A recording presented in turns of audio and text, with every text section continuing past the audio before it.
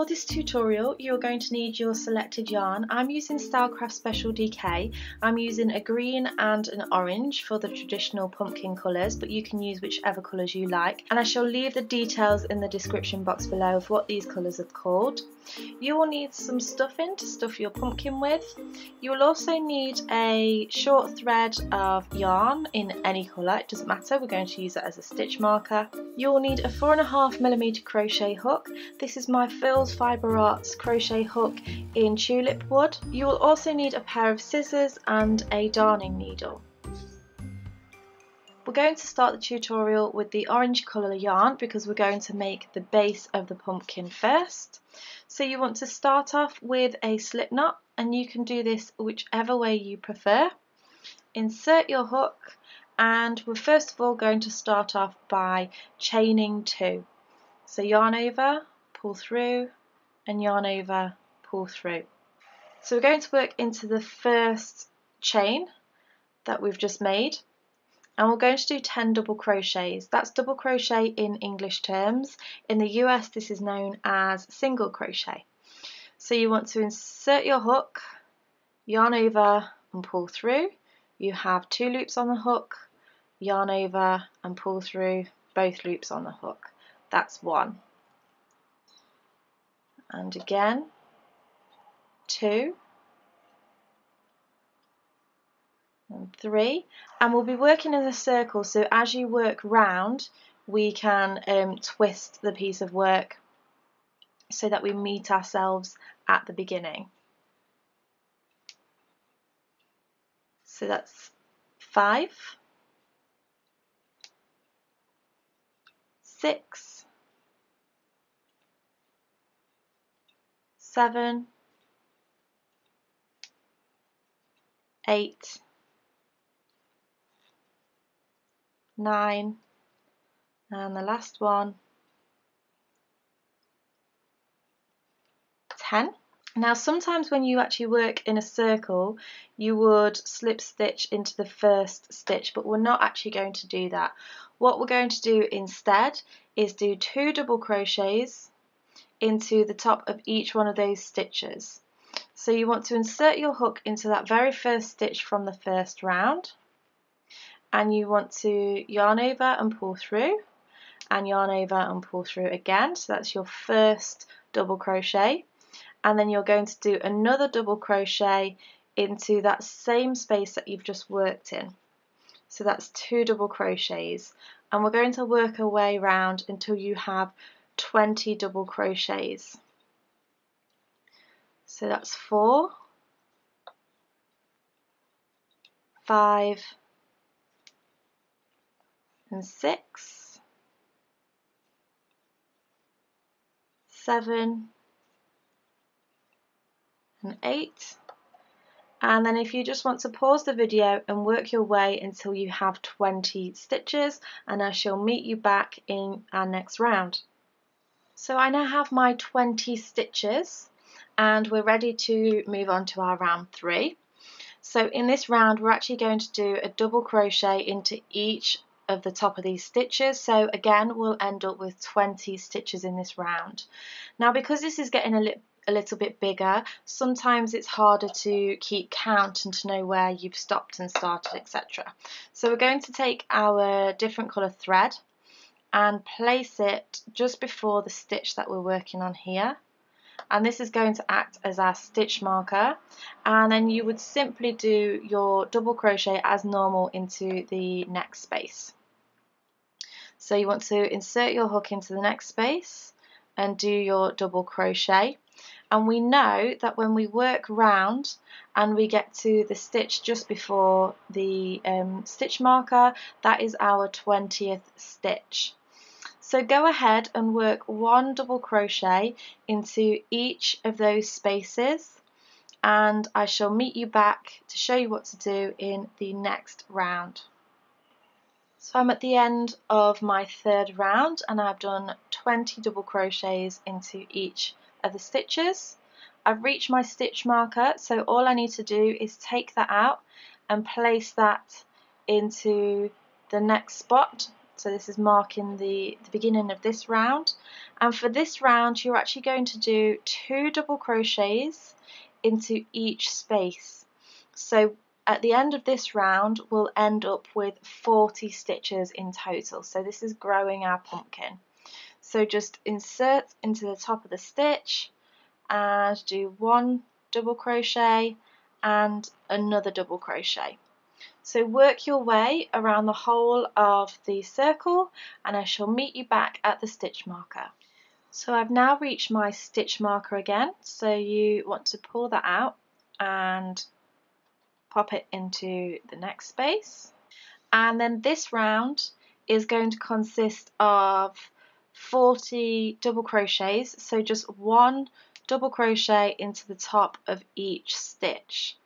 So rows 5 through 8 are going to be 1 double crochet into each space. So what I'm going to do is I'm going to start my 5th row. I shall come back when I'm on my 6th row, on my 7th, and then on my 8th, and it will just make it easier for you to keep up to date with what row that you're on. So I'm working on my 5th row now. I shall meet you back at the 6th row. So this is the end of my 5th row. You can see it still looks fairly flat, but the edges are starting to curl up a little bit. You want to take out your thread, pop it next to that stitch that you've just done, and go ahead with your 6th round of 1 double crochet into each space, and I shall meet you back on this 7th round. I'm now at the end of my 6th row. You can see that the sides are starting to curl up nicely.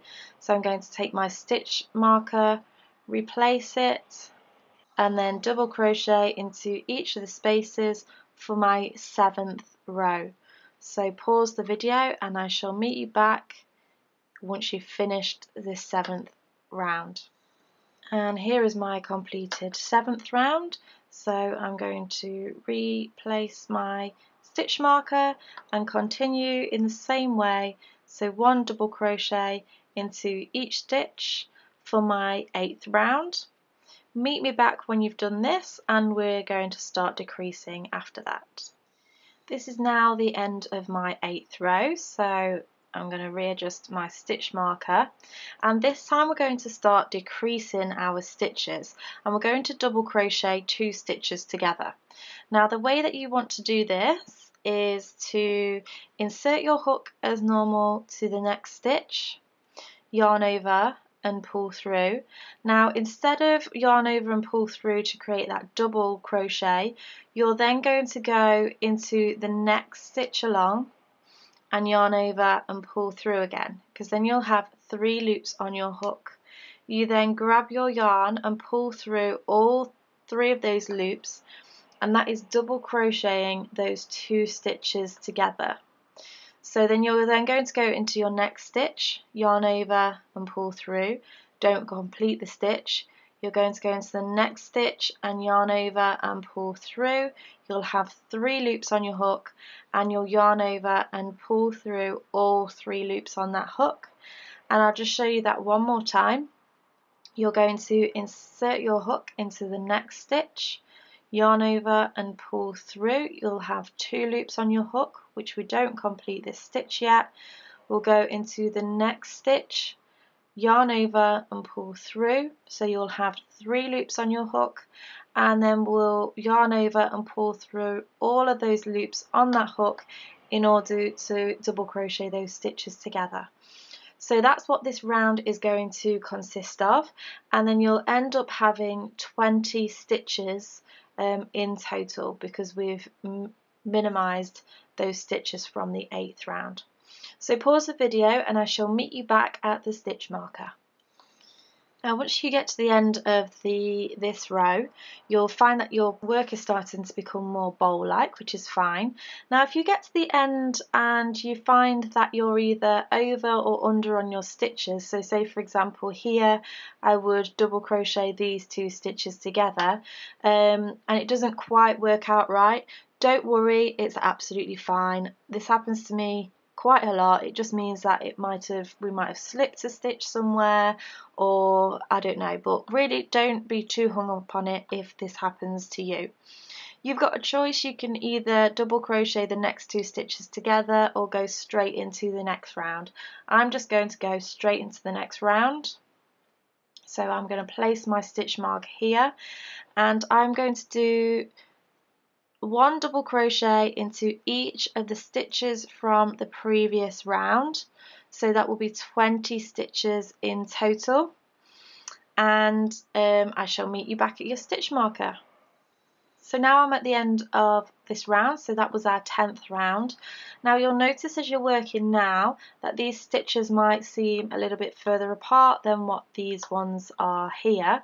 That's completely normal, it's just because we're decreasing the stitch, so don't worry about that. But what I'm going to do at the moment is going to just pull a bit of thread out on that stitch so we don't lose our stitch.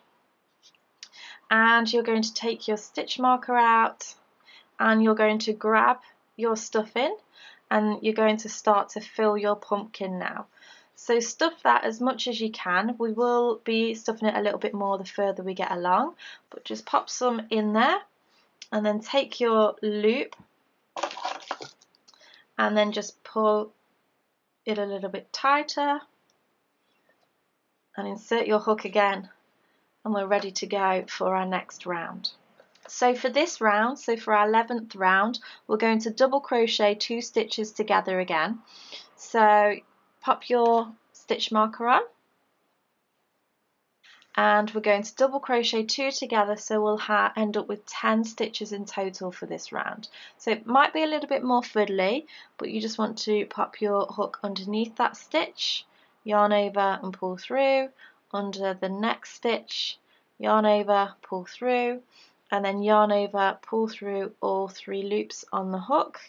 Give that stitch a little bit of a pull just to make it nice and tight so it's not too loose, and then continue round, double crocheting 2 stitches together. So like I say, you'll have 10 stitches in total for that round. If you want to pause the video and meet me back at the stitch marker.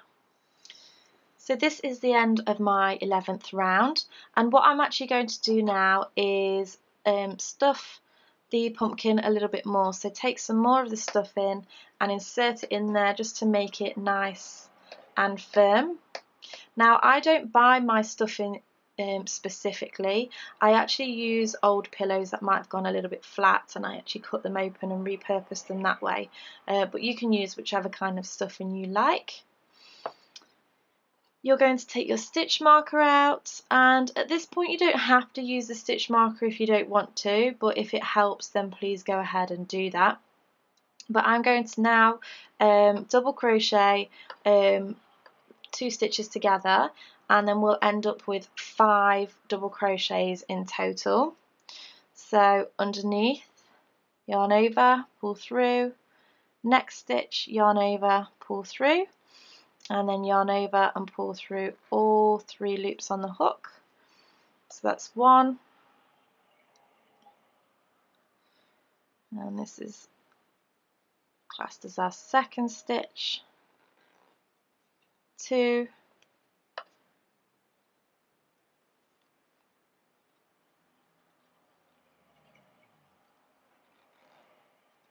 3, stuff it a little bit more if you want to,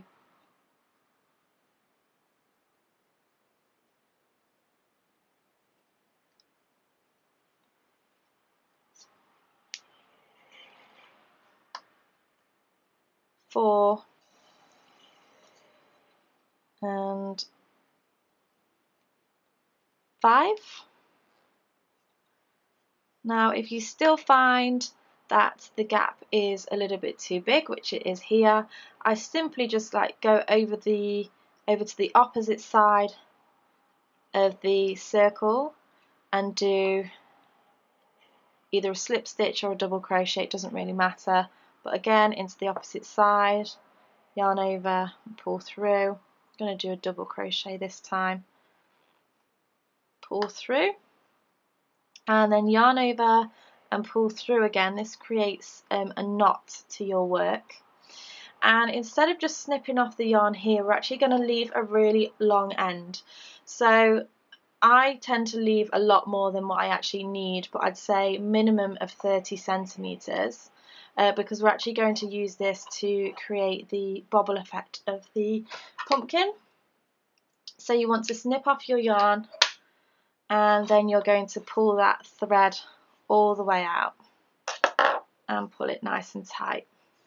So this is what I call the ugly side of the pumpkin, where you can see sort of gaps slightly, and this is certainly the better side of the pumpkin. So this is going to be the bottom and this will be the top. I'm just going to thread this into the work by pulling it down into the actual pumpkin, and I'm going to thread up my yarn, and I'll show you how to make this into this. Okay, so I've threaded up my needle, and what you're going to do is insert your needle into the bottom of your pumpkin, right through the top, so the center of the top. Pull that all the way through, and then you're going to bring your needle from the top underneath again and do exactly the same thing. So put it through the top, pull it all the way through, and you'll notice what that does is it pulls the pumpkin in. So the more you pull on that thread, the tighter that pumpkin will pull in. I then turn my work around and do opposite ends. So insert underneath from the bottom. Might need to give it a bit of a wiggle. Bottom through the top. And then this time when I pull, I'm going to lay my thread in the spot that I want it to go. So I'm going for the opposite side of the other one. Pull nice and tight, and that brings that in slightly. Then what I'm going to do is I'm going to make it so that there's a thread here and a thread here. So I'm going to bring it round this way, insert my hook, or needle should I say. So insert my needle, bring it through the top, pull it through, and as I pull on the pumpkin, it draws it in. Do the same on the opposite side of the pumpkin. Insert my needle through the top and pull on the thread. And then my last two are going to be this side and the opposite side. So bring it round, pop it in, pull it through the top, pull nice and tight, and then my last one will be this side, through the bottom,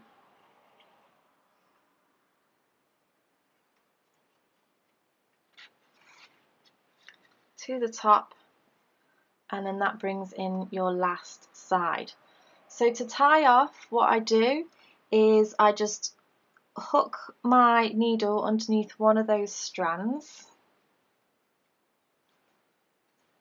and pull through, and then I insert my needle from the top to the bottom, and then I just make a knot in my work. And then you can just put that through anywhere, any piece of the work, and then pull it through, and then snip off, being nice and careful that you don't snip any of the actual work, and then that is your pumpkin. Then all that's left to do is make the green section for the top to show the leaves or the stem. So as I say, the bottom bit's not as pretty as the top, but when we put them down anyway, we only tend to see the top. So grab your green yarn and I shall show you how to make this last step. So this last stage is actually really easy. You just want to make your slip knot again, whichever way you prefer. Insert your hook and we're going to chain 2 to begin with. So yarn over, pull through, and yarn over and pull through. And we're going to be working into that first chain again, and you want to do 8 double crochet into that first chain. So remember, this is double crochet in the UK and that is single crochet in the US. So it's my 3rd double crochet, 4, 5, turn it as you're working, 6, 7 and 8, and then you're going to insert your hook into the top of that first double crochet, so you'll have 2 loops on the hook, and this time we are going to yarn over and pull through all of the loops which are on the hook in order to do our slip stitch. We're then going to chain 3, so 1, 2 and 3. We're going to skip the next chain, which is this one here, and then we are going to slip stitch into the next one. So insert the hook, yarn over and pull through all of those. Chain 3 again, 1, 2, 3, skip the next stitch, insert your hook into the next one and slip stitch, and then again chain 3, 1, 2, 3, skip the next stitch, insert into the next one and do a slip stitch, and then once more chain 3, 1, 2, 3, skip the next one, insert your hook into the next stitch and slip stitch, and that is complete. All you want to do now is yarn over and pull through to create a knot, and again you want to leave a fairly long, not as long as before, but a fairly long piece of yarn so that you can sew this onto your work. So once you've snipped off your yarn, pull that out, pull nice and tight, and then we're ready to sew this onto our work. So I'm just going to sew this end into this piece here to hide it, and then I shall show you how to sew this onto your pumpkin. So I've just threaded up my needle, and the first thing that I'm going to do is insert my needle into the stitches to bring that piece of thread more so into the middle, because I want to be placing the centre of this into the pumpkin, whereas if we'd have left it where it was, we'll have started from the side, if that makes sense. So you have your leaves ready, and what I'm going to do is just insert my hook into the pumpkin from one side to the other. And then I'm just going to pull that through, and that brings the leaves onto the pumpkin. And I'm simply then just going to grab some of the stitches and then grab the pumpkin underneath and sew that on. So you might want to lift the leaves up, grab some stitches, grab some of the pumpkin and pull through. Do that all the way around, and then you have finished your pumpkin. So there you have your pumpkins. I really hope you've enjoyed this tutorial. If you have, make sure you give me a thumbs up. Leave me a comment down below if you have any requests for future tutorials. Make sure you subscribe to keep up to date with any of my latest videos. And thank you so much for watching, and I shall see you again next time. Bye!